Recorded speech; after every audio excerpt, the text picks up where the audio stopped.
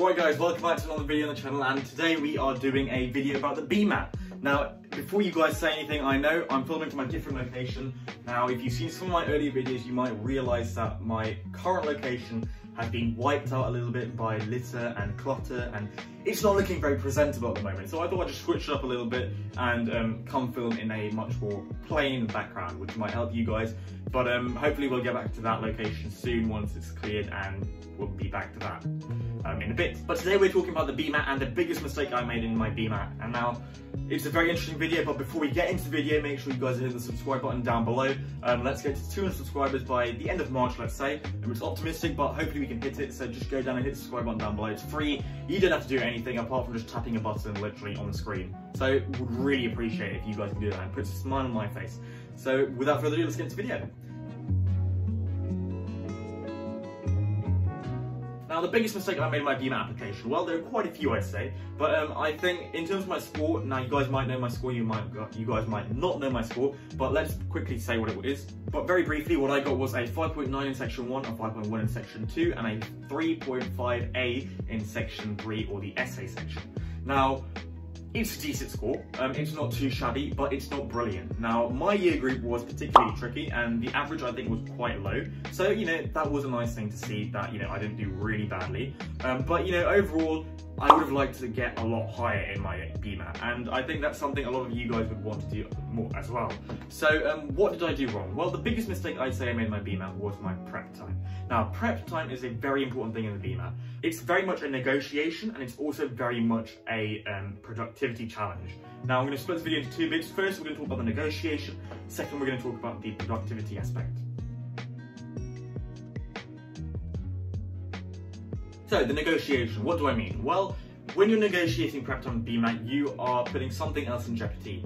That is your UCAT. Your UCAT and BMAT likely come around the same time. So it depends, again, on a lot of things. Now, I'd say if you're going for 2 UCAT universities and 2 BMAT universities, you want to sit your UCAT somewhere in early August, mid-August. Start revising from the end of July to mid-August. You get 1 month of solid, hard revision, and then you also get mid-August to, you know, early September. So you get 2 to 3 weeks of solid revision for your BMAT, and that's good enough. The reason being you need less revision is because section 1 of the BMAT is very similar to pretty much all sections in the UCAT, because it's very much a non-verbal section. And that means that you don't need to revise a lot of new things, but what you do need to do in your BMAT revision is to focus on section 2.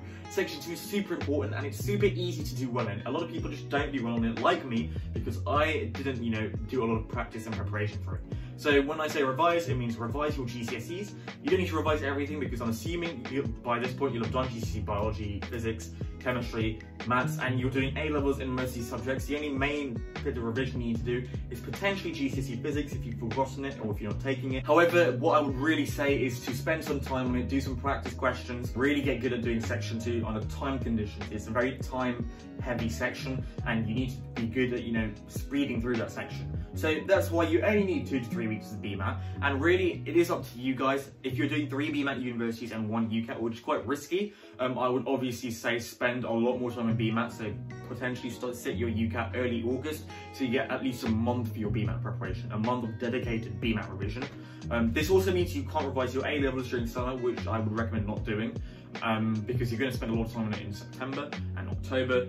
But yeah, BMAT, again, it's a negotiation, you guys, and I really think you need to think it through depending on how many BMAT universities you're going to sit and how confident you are with the UCAT. Now, the BMAT is very pressured in terms of revision. You've only got a few weeks, ideally, to do revision before A-levels start. Now, after A-levels, you can do BMAT revision, and you definitely should still do BMAT revision. You don't want to forget about it and come back to it thinking, oh wait, I've forgotten about how to do my BMAT. No, you want to keep running it, but obviously at, you know, a lower intensity while your A-levels are going alongside it. But your initial revision in the summer holidays will be roughly a few weeks long. And how do you stay productive? Now, it's very easy to just get sidetracked and, you know, waste your days away when you've got nothing else going on. It's an interesting paradox that we actually do better when we're pressured. That's the unfortunate thing, that it doesn't mean that you have to be pressured when you revise. It means when we're not pressured, we tend to, you know, sit back a little bit, take our foot off the pedal, and we don't revise with as much intensity. Now, that's a big problem. So, how do you stay productive? Well, make sure you schedule your BMAT revision. So schedule every single day. I found that the more I schedule my revision periods for anything, the better I do in exams, because I know I'm covering everything, I'm confident, and I'm not worried I'm missing out on anything. I also don't waste time every day thinking about what am I going to do today. I don't waste time thinking, oh wait, I've got to do this, because I know I'm going to do it at a particular date. It's all on my schedule. And scheduling, it might seem like a waste of time to you guys to make up a color-coded schedule, but what I mean is not making up this fancy little schedule, on Microsoft Word or PowerPoint or Excel or whatever. Literally on your calendar, on your phone, on your computer, put literally 2-3 lines of what you're going to revise on that day. That's it.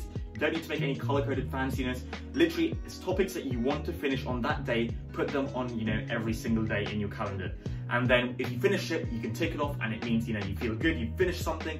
And as well as this, if you don't finish it, you can just move it to another day, and you're confident that you're doing everything that's necessary. Now, obviously, you need to actually prepare by practice papers. So the BMAT is on pen and paper, so you don't want to do it on the computer. So it means you need to leave at least 2 to 3 weeks, I'd say, towards the end, towards the BMAT date. So this is towards the end part of your revision, just doing past papers, and doing them under time conditions. So I don't want you to really be doing them, and I think it's really counterproductive to do them without timing, because the BMAT isn't without timing, so there's no real point in it.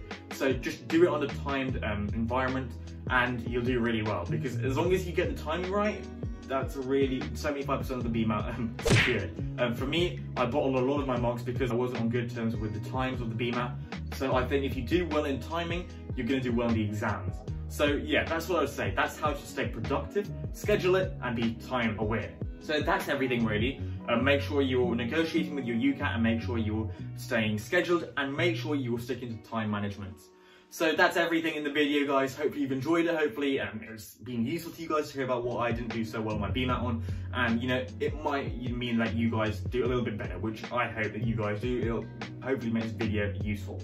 If you've enjoyed the video, smash the like button, smash the subscribe button, and we'll see you guys in the next one. Peace.